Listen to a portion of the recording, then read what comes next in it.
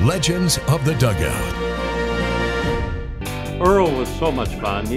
Nobody was more serious of the game of baseball than Earl Weaver. And I think he kept the tobacco companies in business all those years, puffing on those cigarettes in a dugout. You could always see the smoke flying out of there. But another great guy, fierce competitor, but a good guy. Earl's a good guy, and when I first took over the Royals, they were an expansion team, and we never won in Baltimore, and I had to convince our players we could, and Earl's team was dominant in the early 70s. Finally got over that hump, but man, he had 420 game winners, 6 Golden Glove guys, and you know, he had some great teams. But it takes somebody to run the ship, and he could run the ship, and he was a great manager, very deserving to be a first time in the Hall of Fame. He was known as the Earl of Baltimore, beloved amongst his fans. Yet due to his love of the game, he was nothing short of a nightmare to umpires and opposing teams. You're a liar! You're a big liar! You are a liar, Earl! You are a liar! You are! Ha! Yeah! Boom! That's great! He led his Oriole teams for nearly 17 seasons, winning 4 pennants and a World Series championship. This St. Louis native was inducted into the Baseball Hall of Fame in 1996. Earl Weaver will forever be remembered as one of the greatest managers of all time, as he is inducted into his hometown's Sports Hall of Fame. I got to tell a story about Earl Weaver, though. All the years I managed against him, you know, he had one year, he had 420 game winners. He had Bunbury and Blair, 1 and 2. He had 2 switch hitters, Singleton and Murray. Both of them would hit 25, 30 home runs, hitting 3 and 4. He had a Gold Glove infield and Boog Powell, there, Belanger and Brooks Robinson. He had 2 Gold Glove outfielders in Blair and Robinson.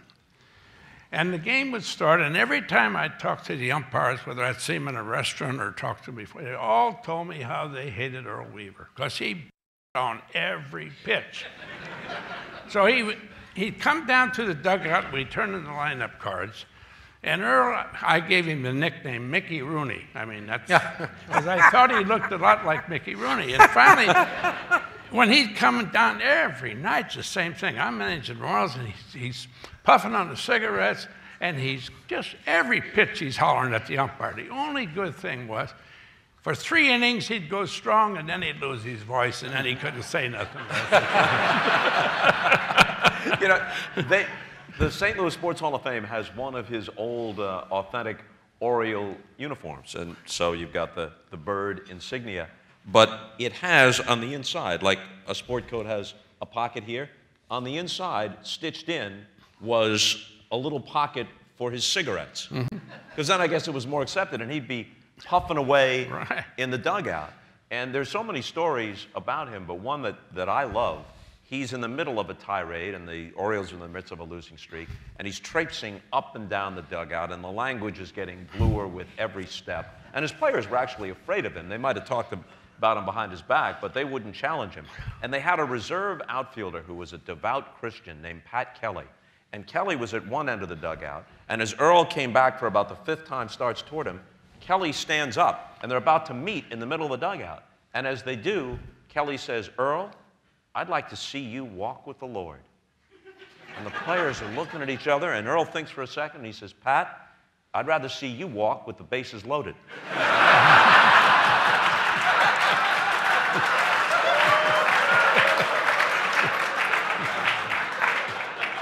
Tommy, why, in 1985, did you let Niedenfuer pitch to Jack Clark? Swinging a long one into left field. Adios, goodbye, and maybe that's the winner. Okay, let me explain it to you. Who was on deck? Andy Van Slyke. That's the boy. Was he a left-hand or right-hand hitter? Left-handed hitter. Okay. The time before that, I walked the second baseman to pitch to Clark, who struck him out. Niedenfuer struck him out on 3 pitches. True. So you second guess, you can do it all the time.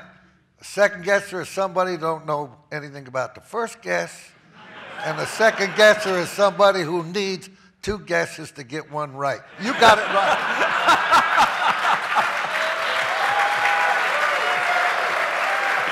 Now,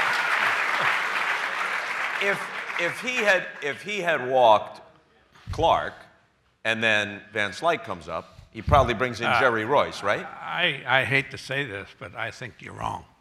I had made a double switch, and the pitcher was hitting after Clark, and I had Harper and Jorgensen left on the bench. And Van Slyke was out of the ball game. But, you know, if you really want to be honest, you look at two guys here that have been Hall of Fame managers and very successful. How many pennants or World Championships would Tommy have won if Steve Howe hadn't had that problem? Yeah. He was such a dominant young relief pitcher at 21 years old.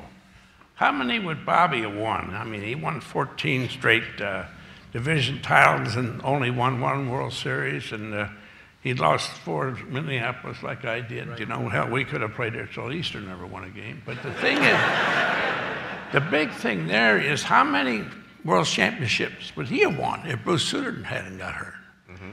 So you can look, Niedenfuer, I look at both sides. I've thanked Tommy, and he and I are good buddies, 10 times, 20 times for pitching to Jack Clark.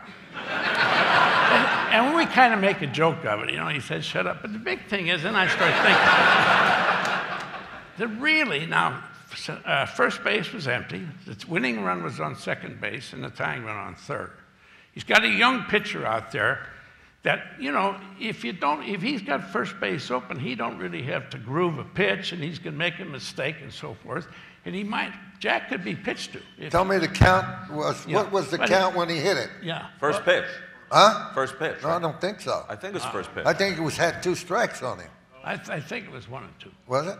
I think it was the first pitch. Well, anyway. I think it was 0 and 2. You might be right, but I remember Pedro throwing his glove up in the air. Yeah. But for some funny reason, I got into the Hall of Fame.